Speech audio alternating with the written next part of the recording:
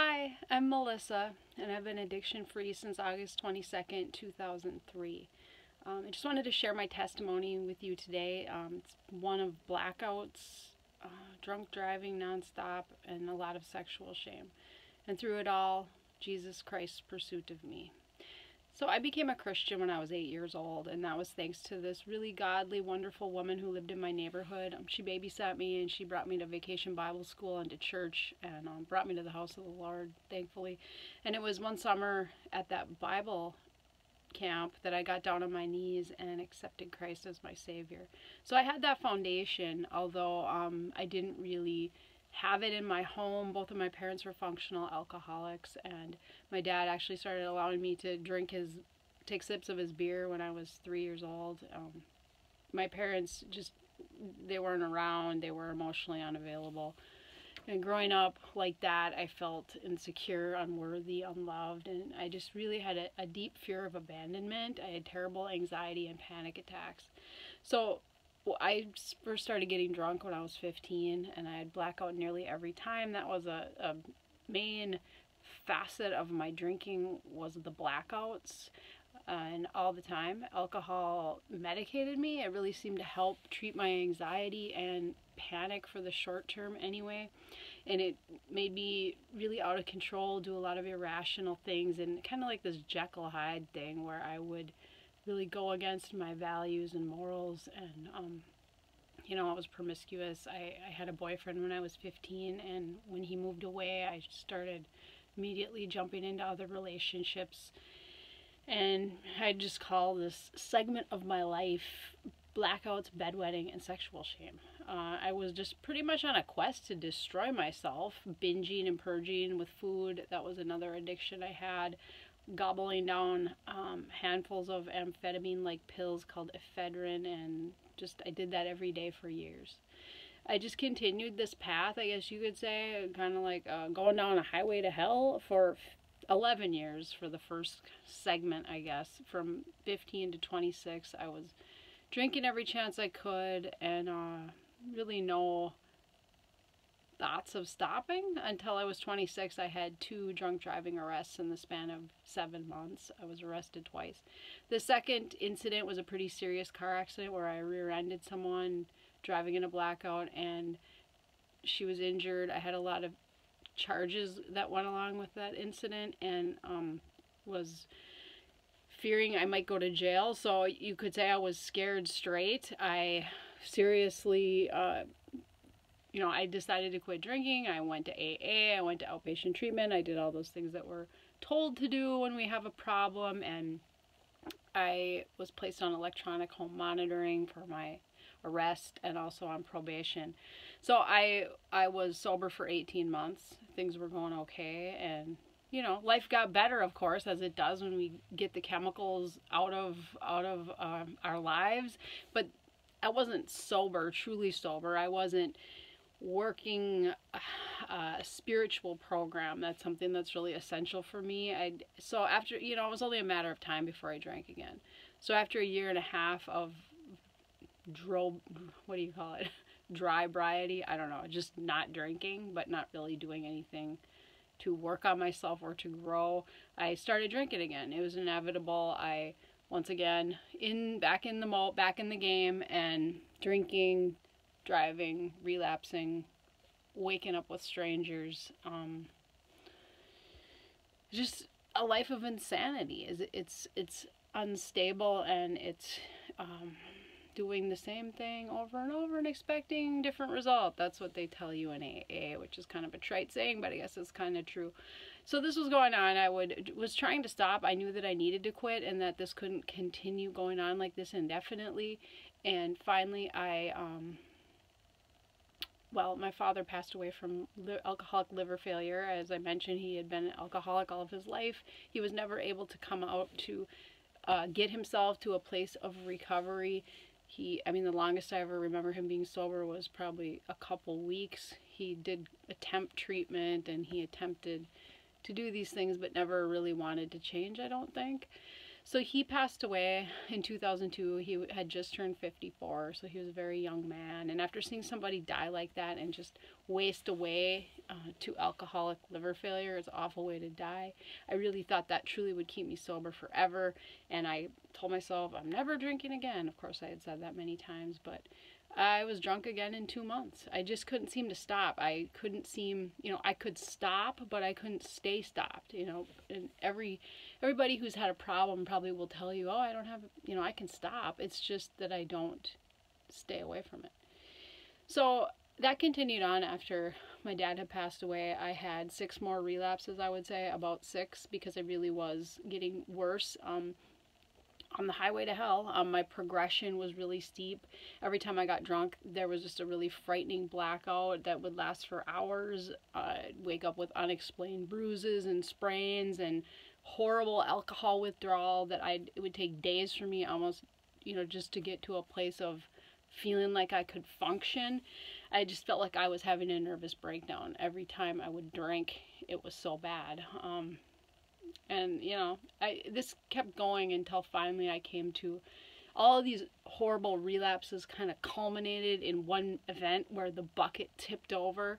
The bucket that had been filling for years came to this convergence point, I guess you could say. And so on August 21st, 2003, I went to a concert at the Minnesota State Fair. I was living up in Duluth at the time, but drove down to the cities with this guy friend of mine, acquaintance, and I just decided somewhere along the drive down that I was going to drink that night, and got it in my head and started drinking. And that night ended in a 12-hour blackout, interaction with the police, lethal blood alcohol level, a serious fall down the cement stairs at the grandstand. All of these things I had no memory of. I mean, my next memory was coming to, I guess you could say, in the morning in a strange motel room with this person that I'd gone to the fair with, and just having no recollection of anything beyond maybe 7 p.m. the night before.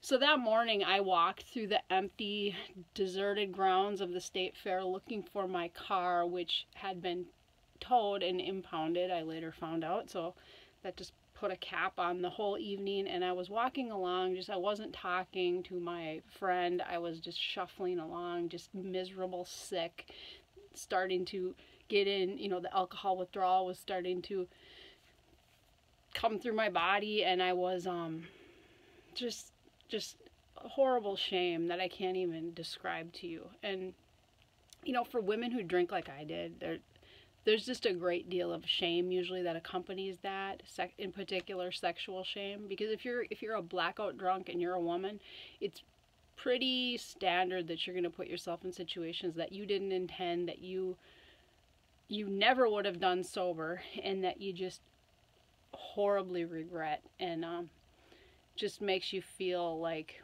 very worthless. And I was constantly just fearing that people were going to find out who I really am and what's really going on with me, because I was a TV news anchor and reporter at that time. I was supposed to be this community representative, but I was going out getting drunk every night in the seediest bars I could find, and I constantly felt like people were going to find out and they were going to know what I was really about.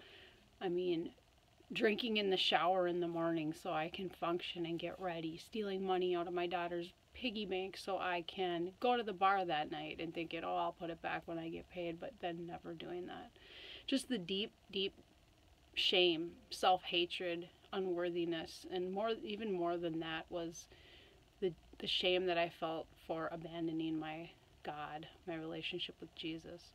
So August 22nd, 2003, I finally came to the end of myself and my attempts to fix it in my own power, and my fruitless attempts to just do something about my condition on my own. And I turned to Jesus for the first time in a long time, and I sincerely meant it. I begged him to remove my obsession to drink, and he did. That very day he did. I was freed of it.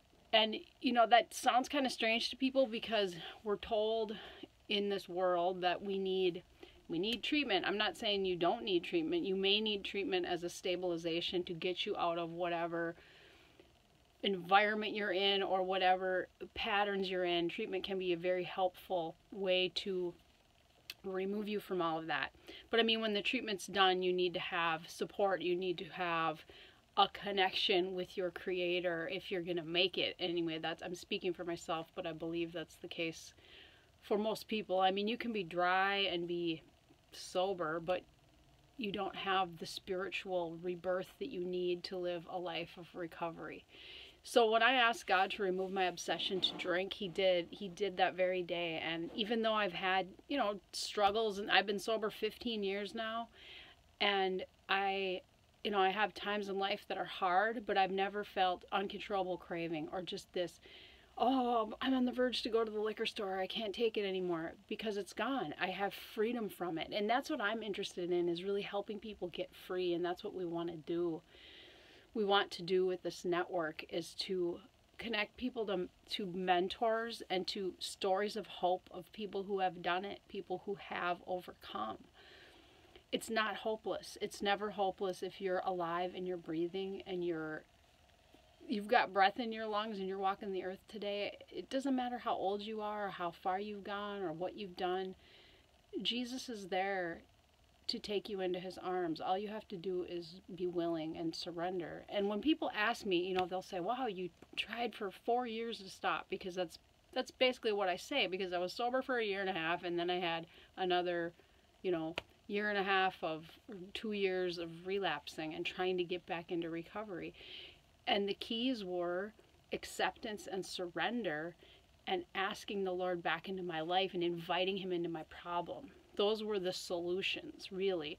I had to stop thinking that I could do it on my own, that I could find a way in my own power. I had to get to the end of it. I had to accept that I cannot drink and have a functional life. I just cannot have both. And I just got to the point where I was so disgusted I didn't want it anymore. I wanted to be free. And, who the sun sets free is free indeed. And I was free. And for me, that's what recovery is all about, is helping other people get free, helping people have an abundant life, helping people just be fruitful. And that means for me consistently seeking the Lord and involving him in everything I do, asking him, hey, Lord, what are we doing today? Who can I bless? Who can I help? Who are you going to put in my path today? And when you start letting the Lord use you that way, your life it takes on a whole new dimension where you do have purpose, you have meaning, there's a reason you're here. It's such a hopeless existence when you are in the bondage and the grips of your addiction, because you feel so worthless, and you have that spirit of inferiority, insecurity, worthlessness, depression, anxiety, all those things overpowering you. So now I have to put God first. I want to.